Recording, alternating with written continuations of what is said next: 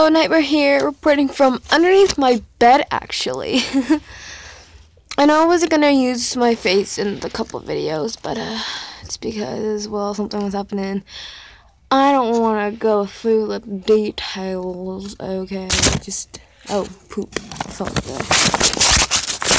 So I have not shown my hair in a couple days. So it's like really spiky and anime looking. You can kind of tell from like these little spikes over here if you guys can see that.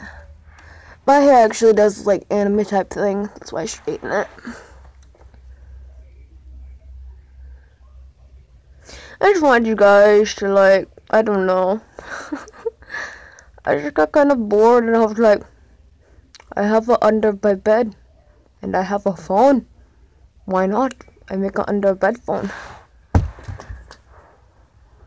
Oh look, now you guys can see my little anime spikes. Hello, greetings.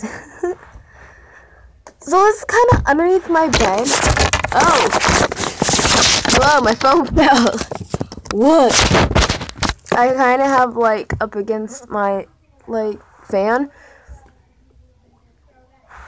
Like how I have to get under here. Like there's this thing blocking my way. There's not a whole lot of space for me to get under here. Remember the last time I was under my bed, I was hanging out with this girl. We call her Toby. And we just sat here talking, having a blast. I kissed her.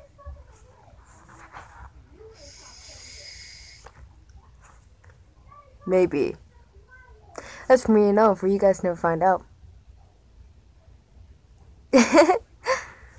Alright, so this is the Under Bed Explorer. Oh, hey, what's this? Oh, it's another love letter.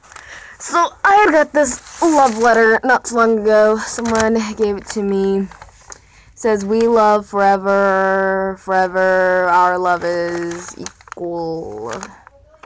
Basically, just has a heart scrambled with love on it. Not the romantic type, as you boys can tell. I mean, I'm underneath the bed. What's romantic about that? Got another one. You are more beautiful than the rose. Than this rose. Just a bunch of love letters someone gave to me. I get love letters all the time, actually. Hey, yes. Time to eat. Get your butt off. Okay. I'll be back. Bye. I'll be back, guys and girls. So this has been the Under Bed Exploring.